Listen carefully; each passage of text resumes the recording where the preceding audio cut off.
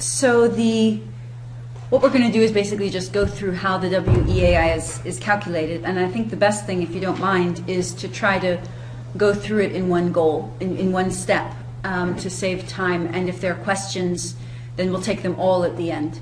And how Anavaj and I have divided it is that first we'll just review conceptually how the index itself is calculated and showing you a little bit of the different definition of variables, and then Anna will take you through the do files, and we will try to do that in an efficient way, which allows some time for questions.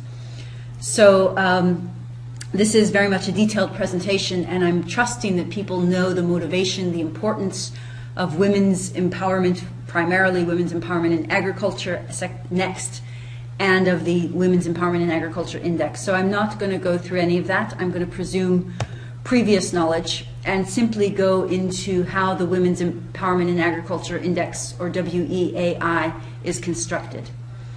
So from a backroom perspective, we make two indices. One is called the 5DE, for 5 domains of empowerment, and the other is called the GPI, or Gender Parity Index.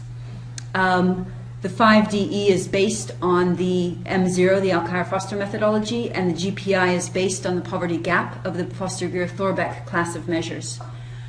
Both indices range from 0 to 1. In the case of both, higher values mean greater empowerment, and the index, the final index, is a weighted sum of these two.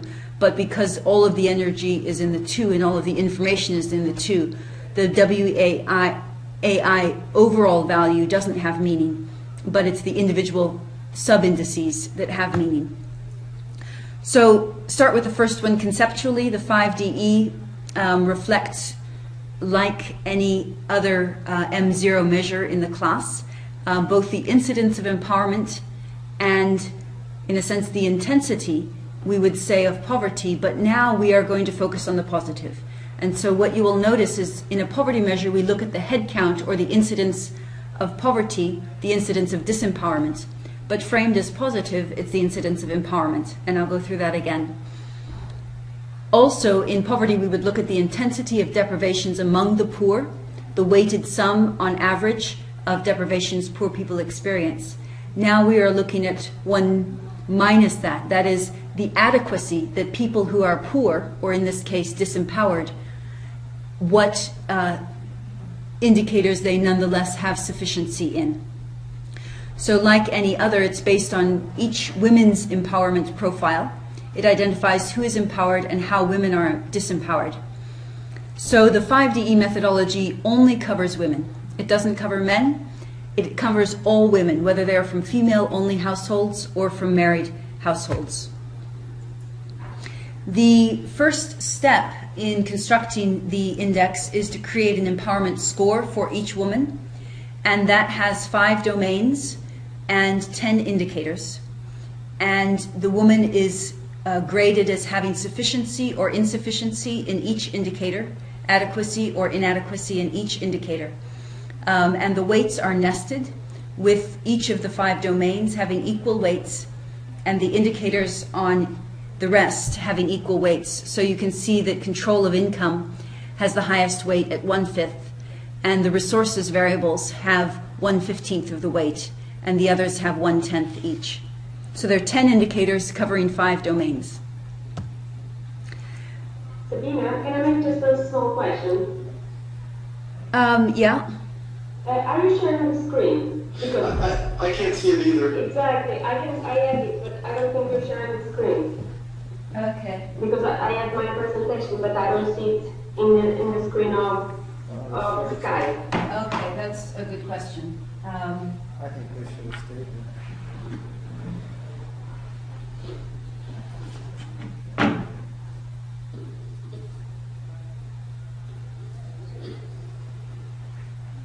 Is this working? Yes. Yes. Okay. No, yes. Thank you. Okay, so I'll keep my eye on that stop Okay. sharing. Okay. You did. Sorry. Okay, and the next is, having created empowerment scores for each person, how do we know if they've achieved adequacy? And the cutoff is they have to have adequacy in 80% or more of the weighted indicators.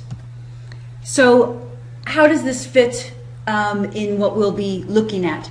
First of all, adequacy is the word we use as the opposite of deprivation. So a person is deprived in dimension J if their score in J is strictly less than the deprivation cutoff.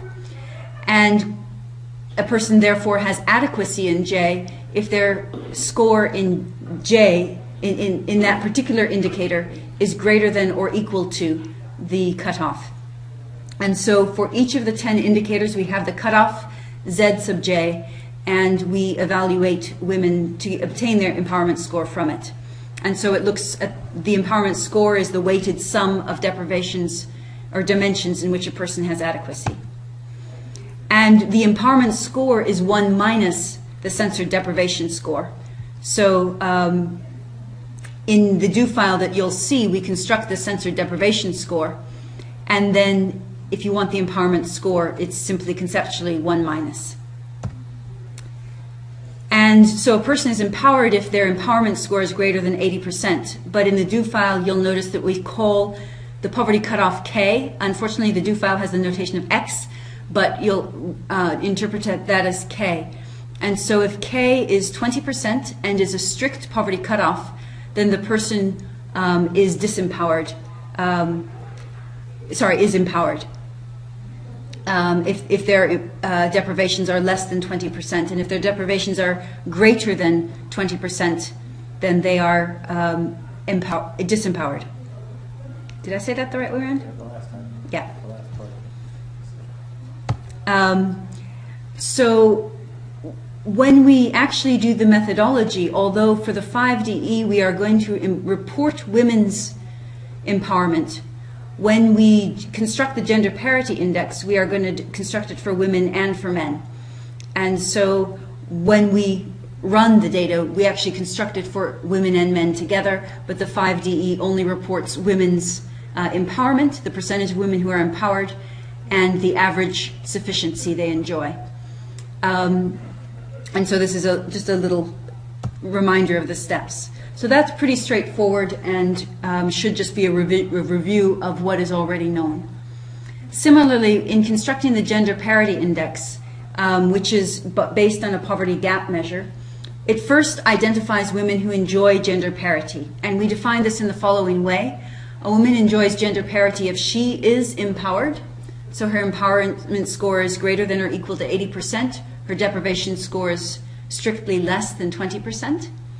And we identify her as enjoying gender parity if her empowerment score is equal then or greater than that of the primary male in her household. So if she's disempowered but still more empowered than the male in her household, she enjoys gender parity, or if they have equal empowerment. If she does not enjoy gender parity, then we measure the empowerment gap. And that's the average percentage shortfall that a woman without parity experiences relative to the male in her household. So the construction is only based on households that have men and women. We exclude female-only households. It also requires, as I mentioned, the empowerment scores of a man and a woman for each household. And so that's why we construct them for the man and the woman. We gather the same data for the man and the woman. Because of this, the denominators change. So you have to keep an eye on denominators as you're constructing the gender parity index. The denominator is now not all people in all households, but only households that have a man and a woman. And so this is a little bit more formally. The unit is the woman in a household with a relative male. You construct using the censored deprivation scores, but I've just framed it for the intuition in terms of the empowerment scores. As you'll see, in both the 5DE and the GPI, it's 1 minus a well-known poverty measure. In the first case, a multidimensional one. In the second case, a unidimensional one. And they are rewritten simply algebraically in a more positive way.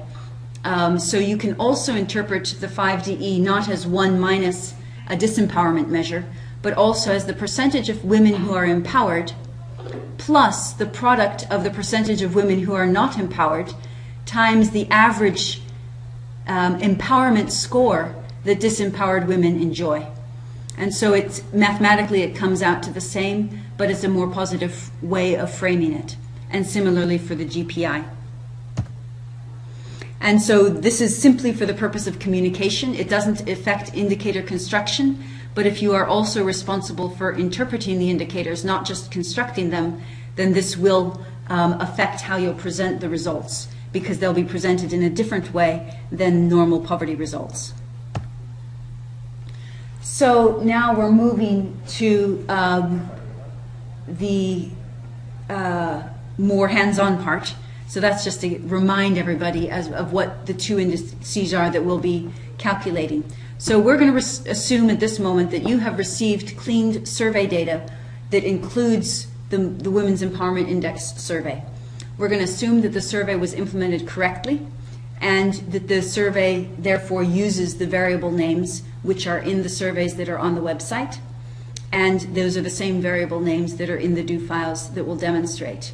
And we're also presuming sort of background familiarity, getting to know the data set, making sure that the quality checks and the data cleaning have been well done.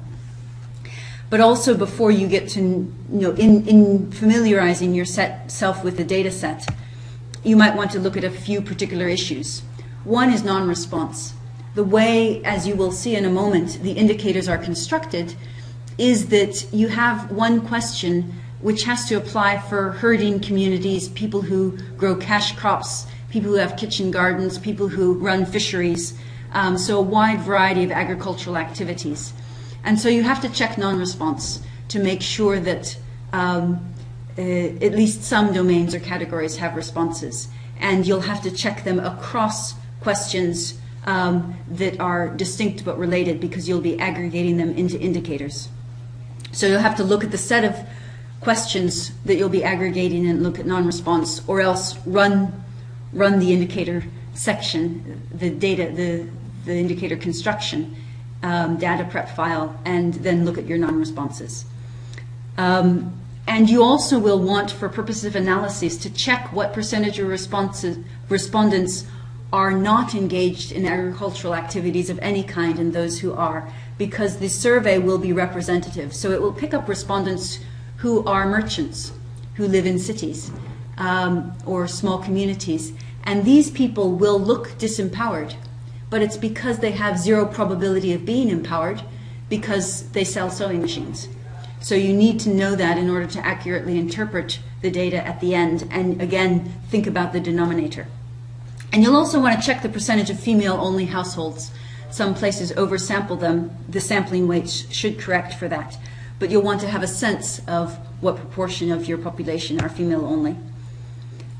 The next is not necessary unless you're going to do a specific gender analysis in addition to simply constructing the indices.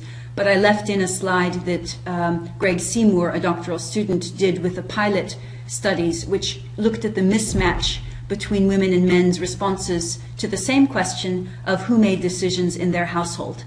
And in the 3 pilot studies in Bangladesh, Uganda, and Guatemala, he found that women and men from the same household asked the same question on the same day, unambiguously contradicted each other in just over a quarter of cases.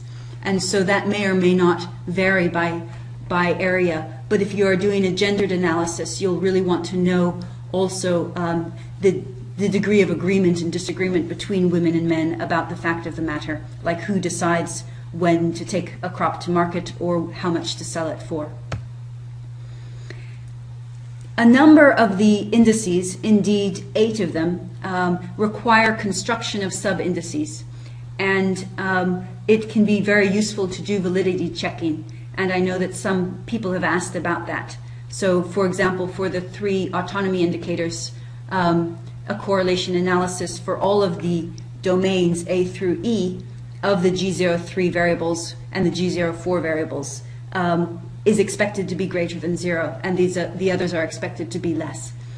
And also, as Anna has indicated, doing exploratory factor analysis is very useful in, again, validating whether the different indicators of decision-making converge to the same factors. We used EFA in preparing the index. Of course, this will differ for different data sets. It's simply a statistical test, but it's often done before creating sub-indices of the kind that we have. And Anna, I don't know, when I'm finished in just 1 or 2 slides, you may want to say more about that.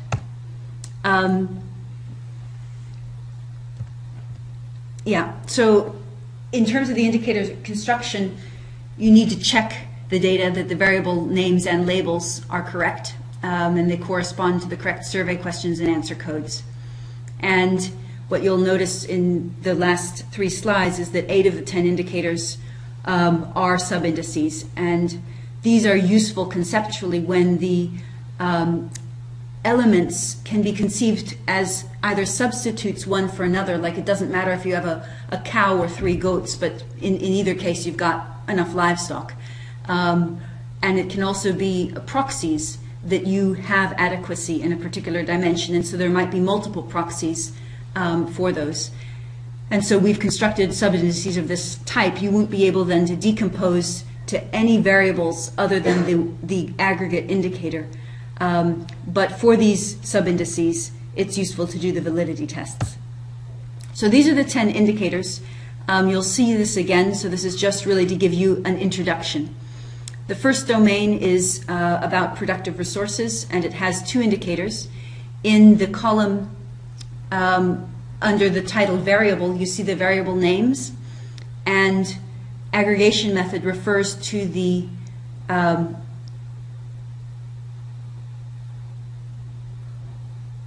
both vectors actually refer in different ways to the cutoff. So the aggregation, if I'm not mistaken, is actually that the person has to have achieved adequacy in 2. Is that right? Yes, it is. Okay. We have several sub-indicators, but then I'll go through this on data. Right. And each of those several sub-indicators has 0, 1, value the person is considered as adequacy in that sub-indicator. And when we aggregate all the indicators, we have to have at least 2 of them where the person is adequacy, to be adequacy as adequacy input in productive decisions. But I will go through that on the file. Right. Okay. And so in each of these, what you'll see is that there's a variable, there's an inadequacy cutoff, which is the vector of Z cutoffs, which identifies a person's empowerment score as being a 0 or 1, depending on whether they are judged to have an adequate or inadequate level of achievement in each of the 10 indicators. So these are the details, and the survey questions that give those variables are online.